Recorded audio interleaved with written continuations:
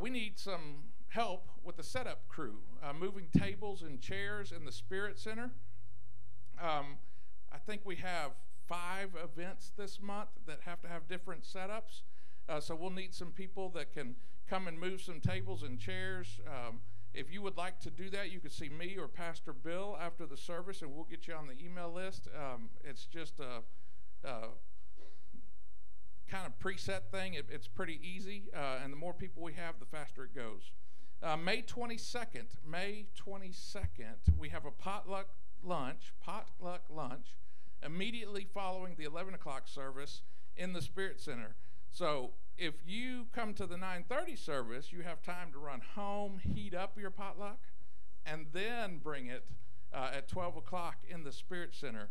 We hope to see everyone there. That's a great opportunity for everybody to get to mingle with the different services, so it'll be good. Then I want to remind everybody in the back of the seats in front of you, there you will see some name tags.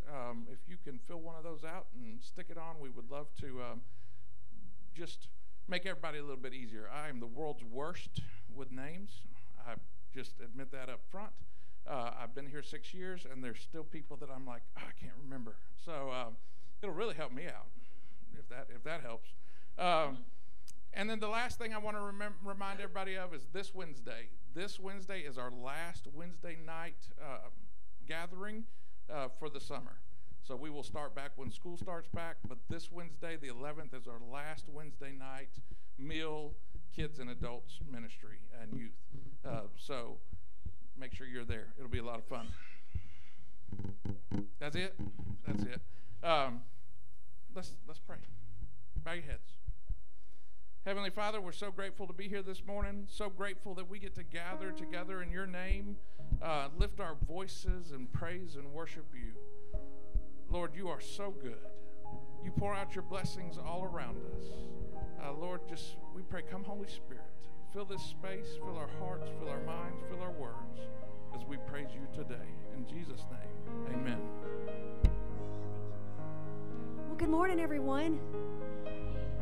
We have a wonderful morning of worship planned this morning. But how great is it that we can all come together and worship God together as one? Because where 2 or more are gathered, He is there. So let's stand up and let's sing together.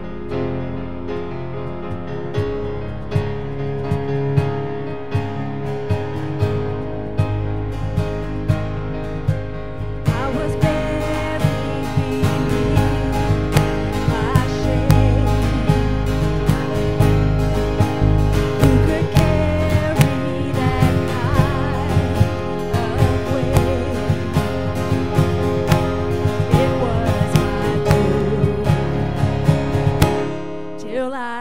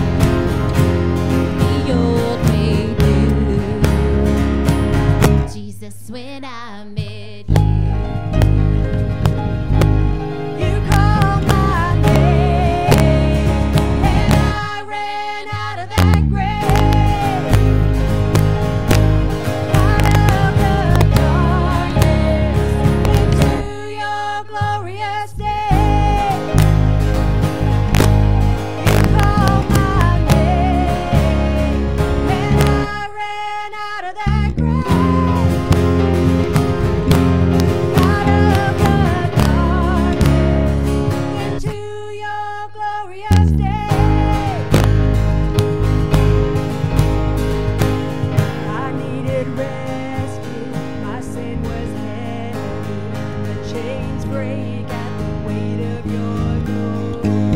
I needed shelter, I wasn't home. Now you call me a citizen of heaven. When I was broken, you were my healer. Now your love is the air that I'm breathing. I have a future, my eyes are open, 'cause when you call my name, I ran out of that grave,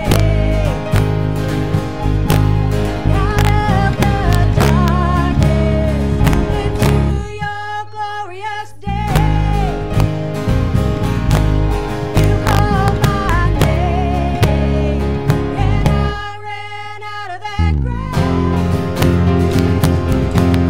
out of the darkness, into your glorious day. Ooh, amen. Family, you may be seated. It is a glorious day.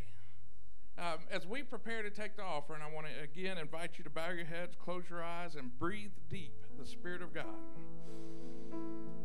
God's Spirit is all around us. It's in us. It's the same Spirit that God breathed into us to give us life. Lord, this is a glorious day that we come together to worship you. We recognize that without you, we are nothing. Everything we have, everything we are, is because of you.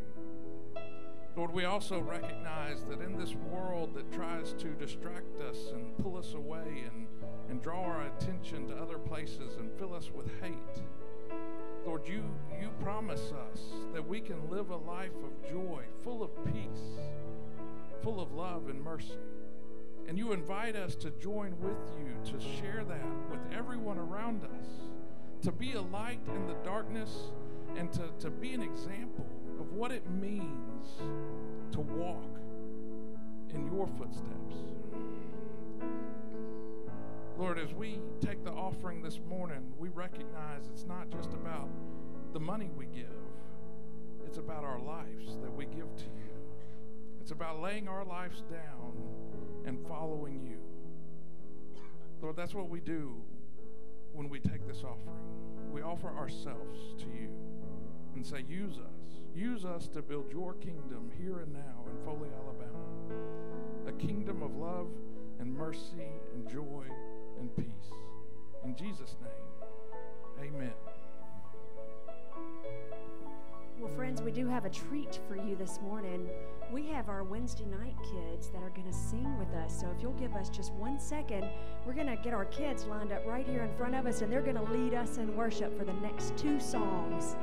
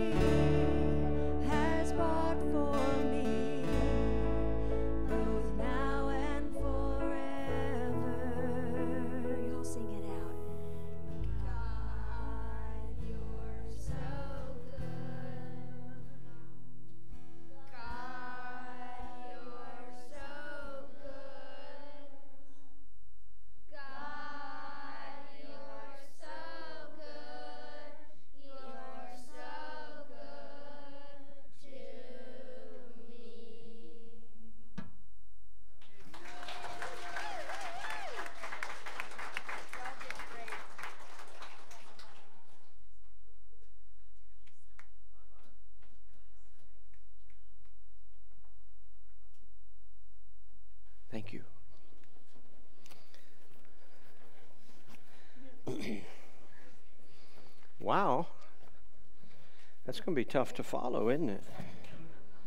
Every time I get up here, the music's been better than I am. Just call me let down. Yeah, that's the way to go. I'm going to move that so I don't drop it in the middle. Wow. Thank you, everybody, for being here. Thank you, kids, for singing. What a great day. The sermon title, I know one of the screens is working. I don't know if the other one's up. If you guys are over on this side, you all may want to come over and knock them out of their seats so you can see better. My children know my voice. I think that's a pretty important statement. I can see you pretty good today. Was mom's voice or dad's voice the scariest when you were a kid? Dad? Anybody think mom's was? No? Yeah, Edith thinks mom's was. Who said no? There's one, Debbie. Yeah, Sloan says mom's voice is just not much at all, right? It's not. She's a softie. Dad's a scary. Wow. You know, mom's voice could be. Rarely at us, but if you got in mom's way, my, oh my. 1964, I was 5. In that range. It could have been 65. I'm playing t-ball. Dad's had a heart attack. Mom is going to coach the team. She shows up in the ball hat. Mom's 4'6". Not much to Mom. She's a little lady. She was rounder than she was tall, but she was 4'6", and she showed up with a ball hat, and she's in the dugout getting the lineup ready, and honestly knows absolutely nothing about baseball. But fortunately, it's t-ball, and we're 5, and knowledge of baseball really doesn't matter, does it? So anyway, the other coaches come up, because this is 1964. Women aren't allowed in the dugout, is what they say. The group of them come. My brother comes up. John, he's 2 years younger than I am, so he's in the 3.5 range, and we're standing at the gate, and he had an interesting little brogue at that age, and he said, "I think she's going to get them."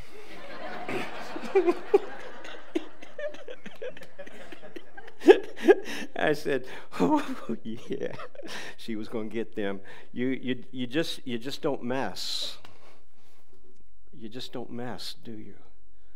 It's a different day. I say Happy Mother's Day to all of you, and there's a lovely little slide with flowers. This is for each of you. Pick a flower off the TV and take it home with you. But it's a different day and time, because in this day there are moms that are dads and dads that are moms, and there are grandmas and grandpas that are moms and dads. So the old fluffy bunny Mother's Day sermon doesn't always fit so well anymore. I can't tell how many family settings I've been in where grandma is an essential player. And I have to say, even back in the 60s and 70s, that was the case in my house, because mom was not always well, and well, dad was dad. And some of you understand what that can mean.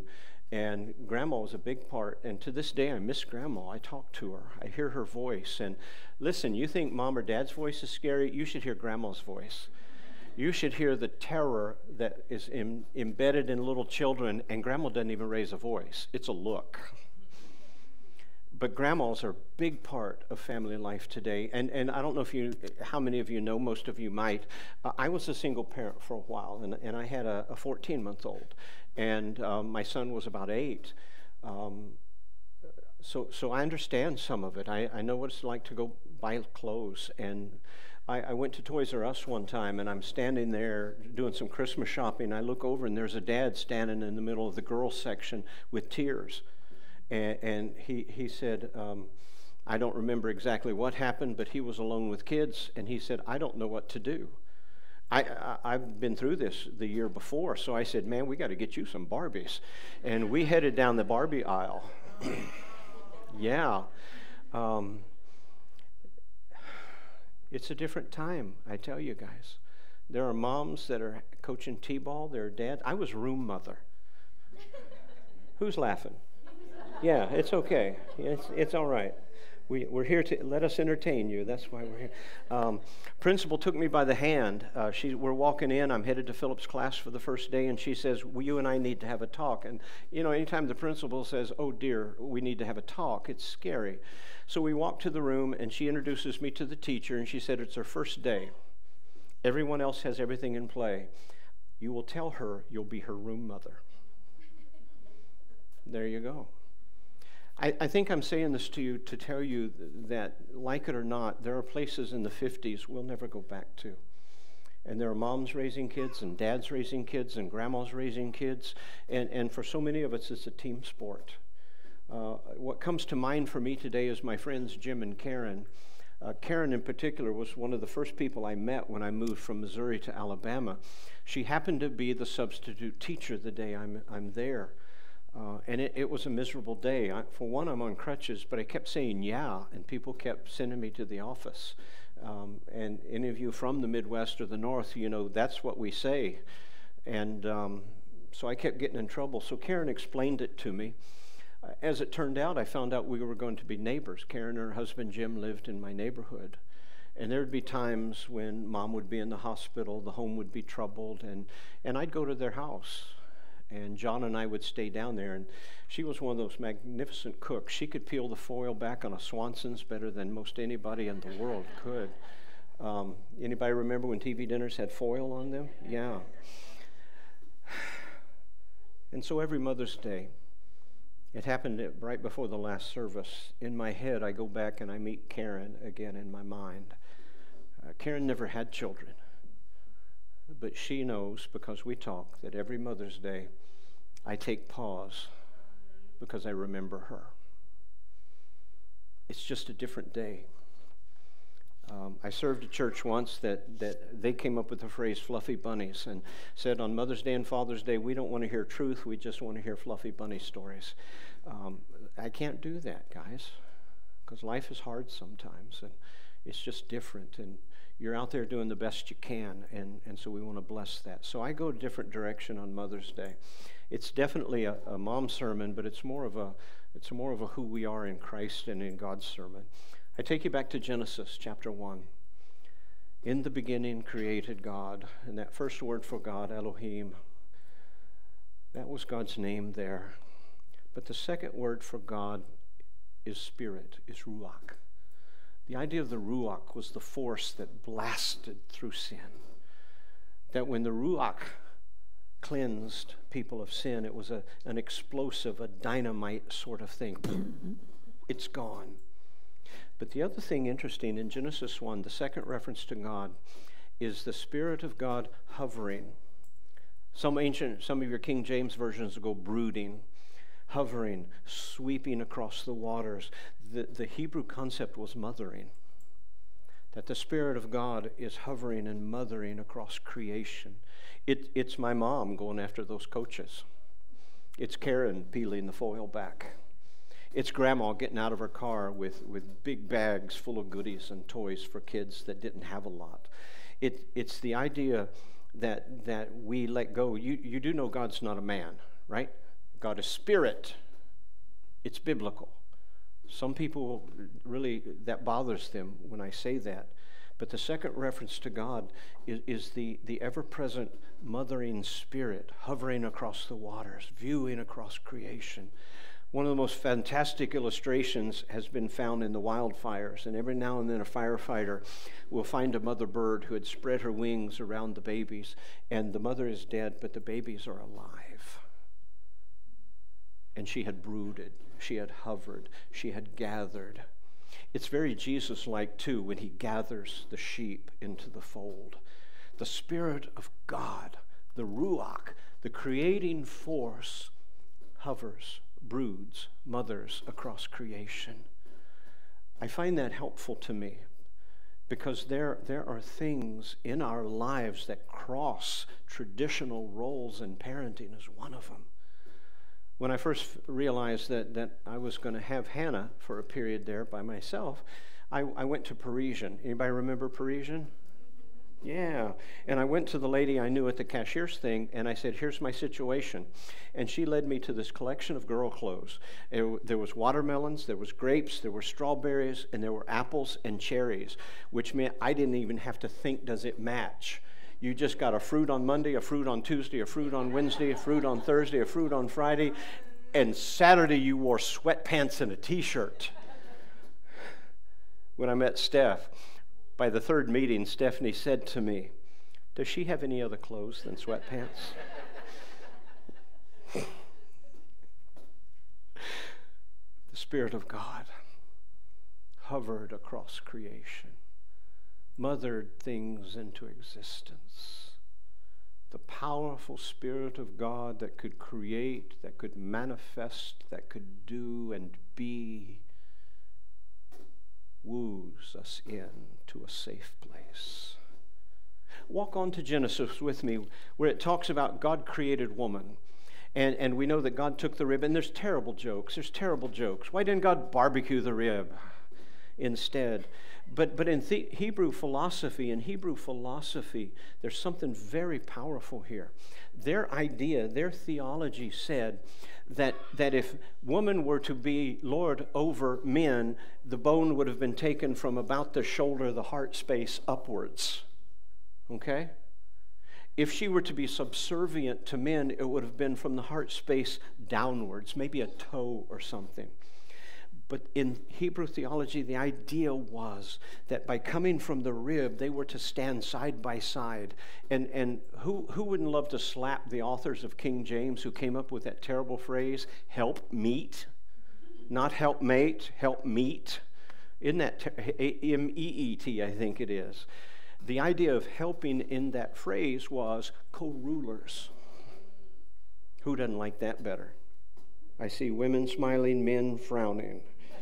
Co-rulers in the space to stand side by side. And the idea was totally dependent and totally interdependent. And I tell you, it goes just beyond the family relationship. You take any of the ladies or the men off the platform, and my sermon is weakened. I'm average on a good day. But it is Kate, it is Jenny, it is Sherry Lynn, it is whoever sings with them that pulls things up together. Life and faith is a team sport. And ladies, you were meant to stand side by side. I have worked with some of the finest female clergy that I could ever work with. Offhand, just sitting here, I can think of 4 females that could replace me tomorrow and do better than I do for you. But about 80% of our churches would not have them. And it makes me sad. For I am the father of 2 daughters. I know you've heard the Hannah kick the boy story. Anyone not heard Hannah kick the boy story? There's one. Okay, you get it again. It's just a favorite. Hannah was 5'2". She weighed 90 pounds. Boy lays down in front of the girls' locker. She kicks him in the stomach, knocks the wind out of him because he won't move. Baseball coach, anybody remember Lloyd Skoda? Lloyd grabs her. There's one. Oh, yeah. Lloyd grabs her and pulls her back and said, why'd you kick my ball player in the stomach? And she said, because I missed, coach.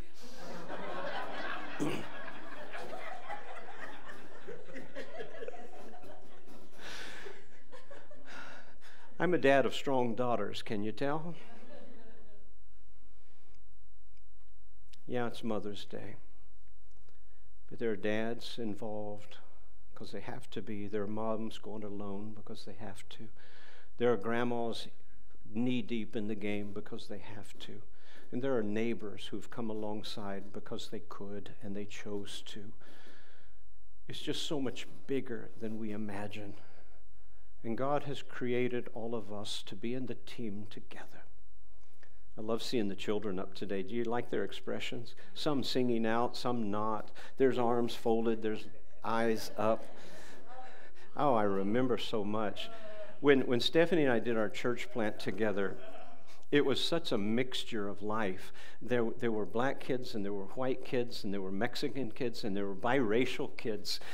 There were Mexican and Indian, black and white, and the variety. But so many of my immigrant members, they weren't taught by, good moms who make their kids sit up straight or switch them. Did you just hear that was acquainted with good mom? Mm-hmm. And so when I would call children's moment, I would just say children's moment, and they would come like a herd, like a swarm of bees, and they would just jump on me. And fortunately, I'm in my 40s then, late 30s, early 40s then, so it wasn't terrible. But at 61, to have 20 kids jump on me, that's what I picture in our Gospels. Jesus sits down, and all of the children just herd. They just come like a swarm of bees to him. There's something innate in their DNA and his that conjoin, that come together and say, this is a safe place for me. And of course, the disciples, being good church folk, try to stop it. I always get a kick out of churches who always want more kids but want them to sit up straight, be quiet, and sit in church. Kids are supposed to put marks on our walls. It's what they do. But I see the children running to Jesus and the disciples trying to stop them like somebody kicked a fire anthill. And Jesus says to them, stop it. Stop it now. Let them come here. Let them be. And when Jesus says, let them be with me, do you get that in a much deeper sense? Let them sit in the lap of God. Let them come to the eternal parent. Let them draw near and touch and feel safe. And then he says to the disciples and the people around, unless you come like a child, you'll never see the kingdom. I'm not so sure that means eternal life. I think that means you won't see out there if you don't come with an innocent naivete and just believe that you're safe in the arms of God. Another very powerful voice. It's a conversation, really. And I'm heading forward. I don't know what slide we're going to be on. Let me take a peek. Let's see where we are in the sermon. Let's go to the next one and see what happens, shall we? My sheep hear my voice. The Pharisees have just gathered and they said, Jesus, tell us the truth. Who are you? Jesus said, you wouldn't believe me anyway, because my sheep know my voice. A long time ago, when my kids were small, I would do this little noise. I don't know if you'll hear it. Anybody hear that? I would come to the ballpark, and Hannah's playing second base, and I'll do that noise when I approach the crowd, and she will stop and wave. And then one night at a basketball game, my stepdaughter, who at that point was 16, and I walked into the stadium, and she's out on the court cheering, and I made that noise, and she stops and waves. We know the voices that are safe. And it's a hard day to hear a safe voice. The political climate, the economic climate, the worldwide climate, to hear a safe voice. And everybody is espousing the voice of God and quoting the Scripture.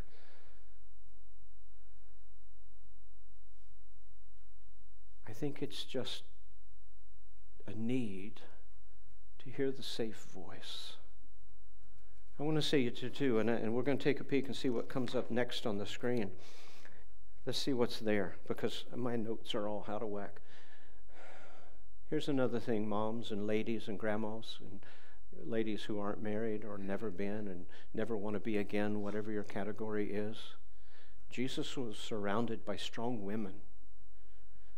And whenever I hear somebody say, women can't, I go back and I read my gospel and I see what women did. Phoebe, Lydia, Lois, Eunice, Deborah in the Old Testament, the Marys and the crowd that were around Jesus. Jesus was surrounded by strong women. Phoebe was called a deaconess. And some churches would say, well, she's not a deacon because she was a deaconess. Well, that would be like trying to call Kate Mr. Kate because she's up here and she's a woman, but we can't call her a woman. The Greek language is one of suffixes and prefixes. It has the root, and then it has the little add-on, much like Spanish, that highlights number, gender, case, and things like this. Deaconess simply had a word on it, so we would call her Miss Phoebe instead of Mr. Phoebe. But she was a deacon. You hear that? We are a force that penetrates the world with the grace of God. Go to the next one. Let's see what I did next. I have no idea. Skip that one. Skip that one. Here we go. We'll end there. Maybe be one more. You know, if I were smarter, it'd be a whole different day, wouldn't it? But the idea for us today is this: that men, you will raise kids, and women, you will raise kids, and grandmas, you will raise kids, and some of you who will never have a kid will raise kids. I remember teachers who never had a child, and to this day, when I sit back, I see Miss Butler. I hear her voice. I know her voice. When Jesus says, "My sheep know my voice," he says several things. My sheep know where they are loved. My sheep know where they are safe. My sheep know where I will protect them, forgive them, woo them in, pasture them in safety. My sheep know my voice. My children know my voice. And in the same way, moms and dads, your kids know their voice.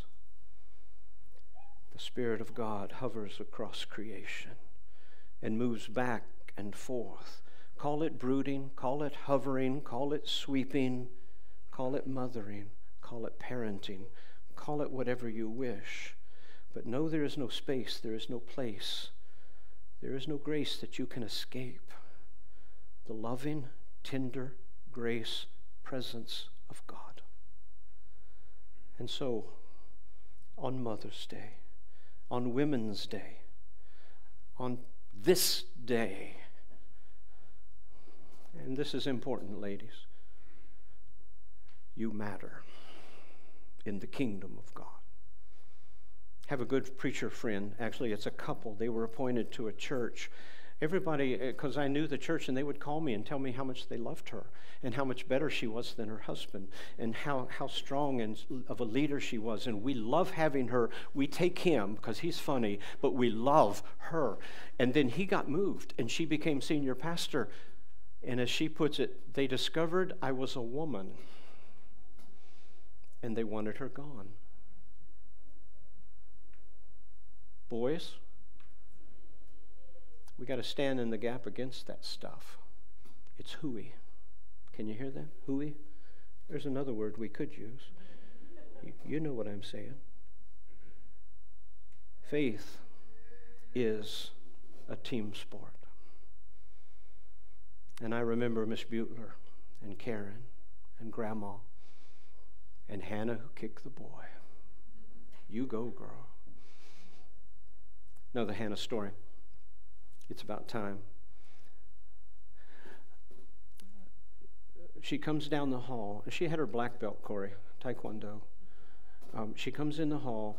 A boy comes through, opens the door and lets it shut, and it hits an elementary school girl and knocks her books everywhere. Hannah does something with his neck and something with a finger, and she puts him in the wall, and she says, "We don't treat ladies like that." He ended up on the ground somehow. The coach called me to tell me about it, and same line. I said, "Do I have to come up there?" He said, "Nope. She got him before I did."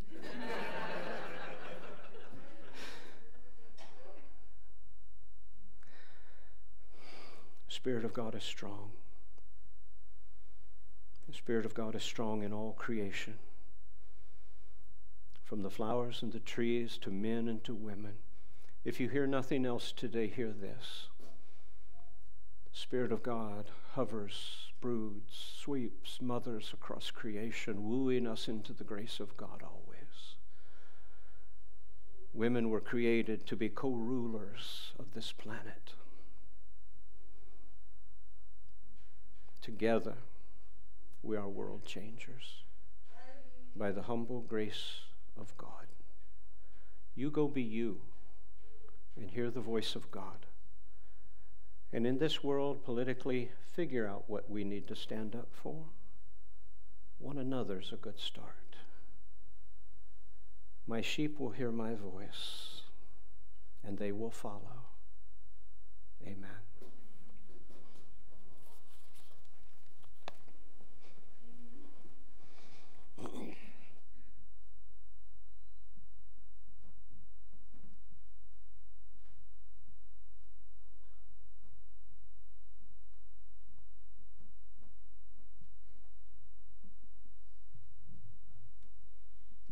Friends, I'd like to ask that you stand and let's close together.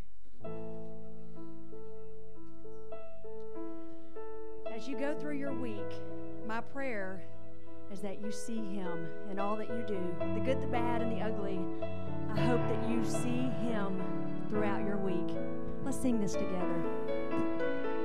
Open the eyes of my heart, Lord. Open the eyes of my heart. I want to see you. I want to see you. Open the eyes of my heart, Lord. Open the eyes of my heart. I want to see you. I want to see you. To see you high and lifted up, shining in the light of your glory. Pour out your power and love as we sing, holy, holy, holy. Let's sing, open the eyes of my heart again. Open the eyes of my heart, Lord. Open the eyes of my heart. I want to see you. I want to see you.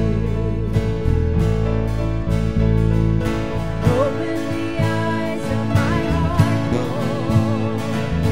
Open the eyes of my heart. I want to see you. I want to see you. To see you high and lifted up, shining in the light of your glory. Pour out your power and love as we sing, holy, holy, holy. Y'all sing out, holy, holy, holy. Holy, holy, holy.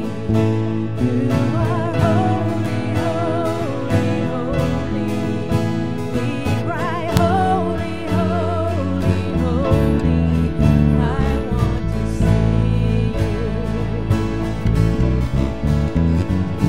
Holy, holy, holy. You are holy, holy, holy. We cry, holy, holy, holy. I want to see you. Amen. I'd like for you to sit for just a moment, please. I'm going to preach again. I didn't get finished, but we have time. Actually, I'd like to invite David and Linda Williford to come up with me, please. They've asked to put their membership here with Foley United Methodist. It's always exciting, yeah. Every time this happens, we are new. It is the born again thing. It's new life. It's a new heartbeat that exists among us. Thank you, Jenny. And it's just a treat, isn't it, to have new folk. There are two official questions we'd like to ask. They've already done the FBI check and the financial disclosure. Do you profess Jesus Christ as Lord and Savior? And we would be loyal to our God's church. Then, wow, look at this, guys. They have joined. Yeah. They'll get the secret handshake and the decoder ring in just a minute. Greet them to the degree that you are comfortable today. And, oh, God, there's a world out there that needs parenting. There's a world out there that needs to be wooed, to be graced, to be brought into the safe place. May we honor you by doing just that. Amen.